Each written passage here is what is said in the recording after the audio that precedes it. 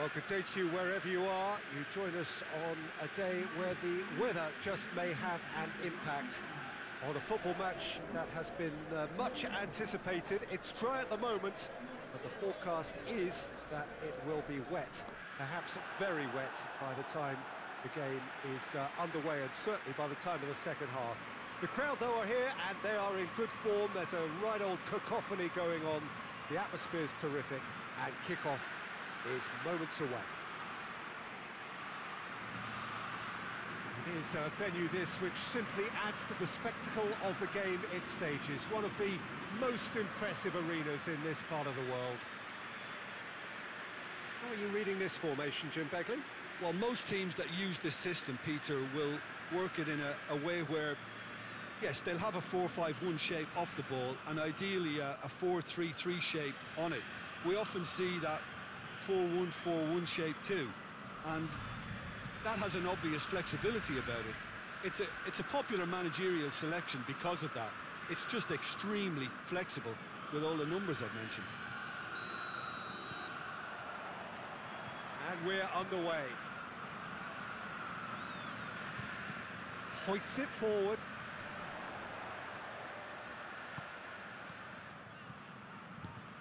Good ball, it's found its target.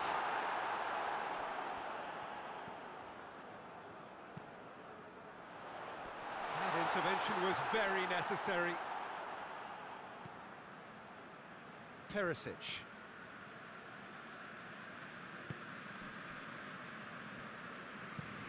And it's played forward.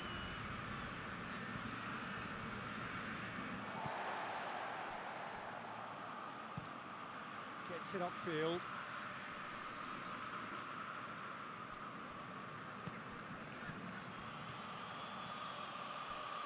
Perisic. Nicely controlled. Great leap! Goal! Inter! There is the breakthrough! Inter are really pouncing on any stray passes in midfield. We're talking seconds from interception to the back of the net. It's counter-attacking heaven.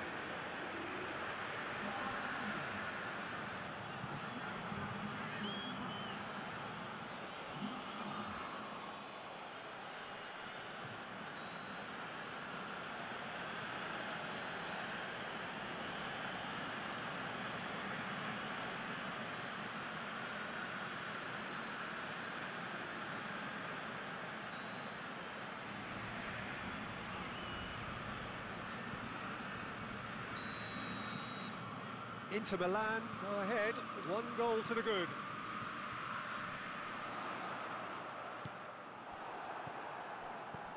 Martinez, over to the left. Gets away from his opponents. Perisic gets it into the middle. And he's there to clear it.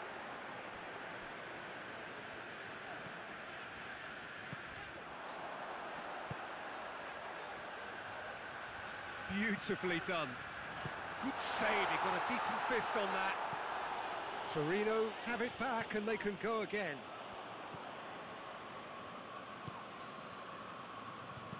Ranocchia plays it forward.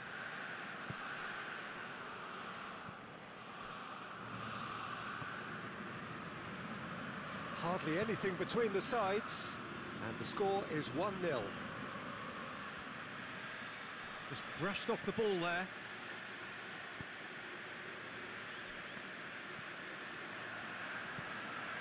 Tries to get it forward quickly. He's made sure that that won't get through.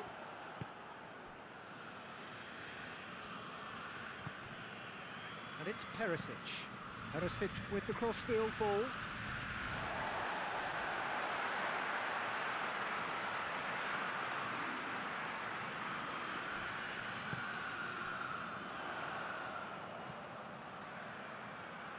Tries to get it clear.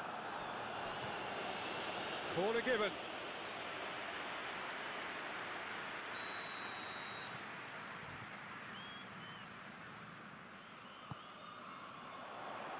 Cleared away. Oh, nice touch. Ball's loose, who's getting there?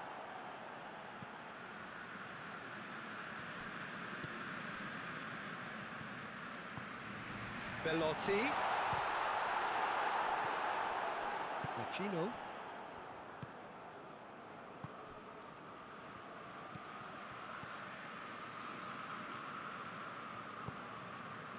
Calhanoglu. Inter Milan looking odds-on to go in at the break with their advantage intact. Oh, good interception. Back to the keeper and try something new.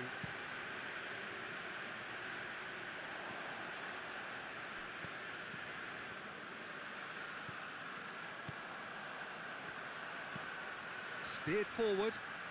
Ball needed to be better there. It's a wasted chance.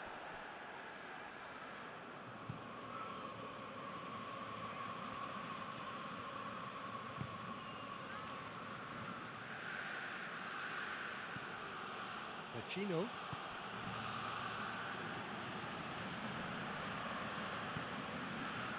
That's one way of trying to make things happen.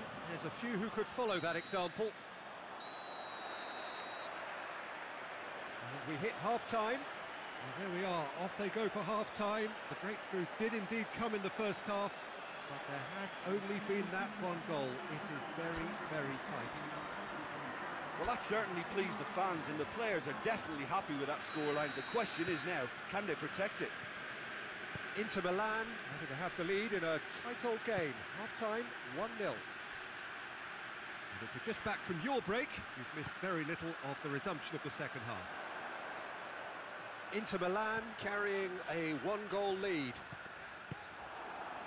Martinez done very well to intervene. Forward it goes. Great strength, too strong for his opponent. Calhanoglu.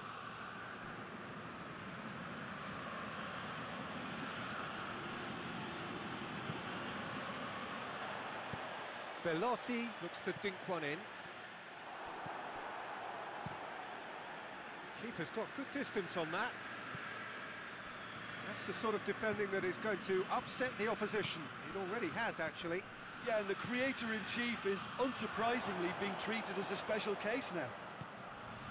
Heads it!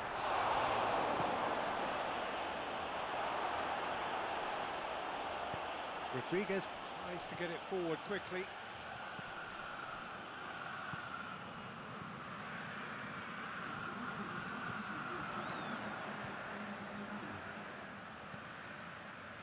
So, Jim, what are you thinking? Well, it's a natural instinct to defend when ahead, but it's too early for them to settle into that practice just now.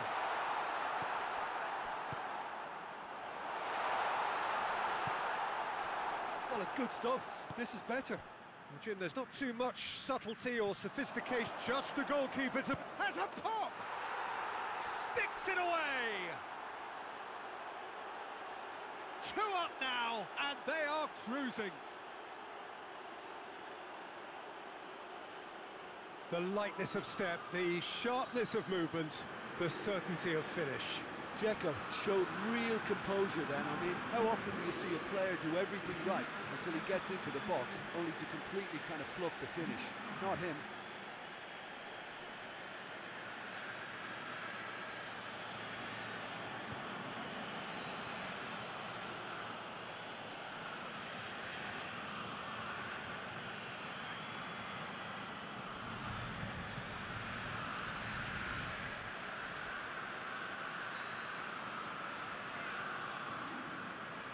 So here comes a substitution.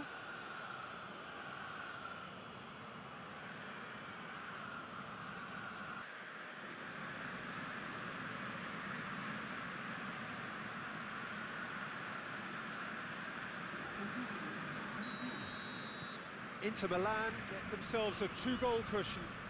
That second goal has such a polarising effect on prospective moods. I mean, one team are under more pressure now to get the next goal, and the other will fancy their chances of turning 2 into 3. And it's Dzeko. Here it comes. Up to meet it! And the follow-up! And it's there! And surely that settles it! Martinez did well there. He was onto it in a trice. I doubt he'll score too many, which come easier than that, Peter, but just look at his movement. He knew instinctively that the keeper would struggle to hold on to it.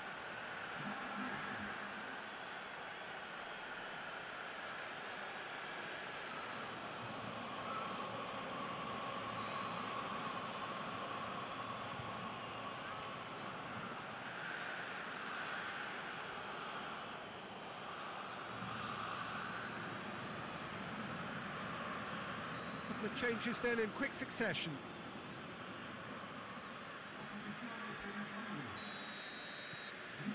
Three without reply. This is becoming a stroll. Well, unsurprisingly, Peter, the opposition look completely stunned. I'm not sure they can gather themselves.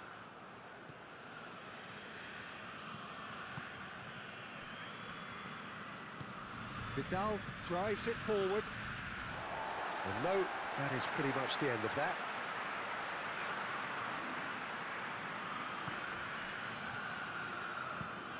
Hoists it forward. Oh, well intercepted, really alert to the danger. Vidal. Dzeko. Vidal. Vidal! Oh, just lacked a decent finish. Well, Peter, I would say it was worth a try. Torino making another change here. Yeah, it's pretty obvious as to who was going to be taken off. His energy levels began to sag, and he was never going to last until the final whistle. Stefan de Vrij.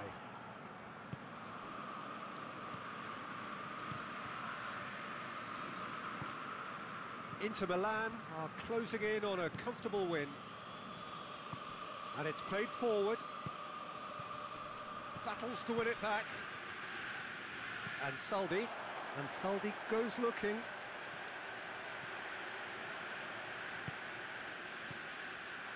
And here's Zaza. Defence has got rid of that.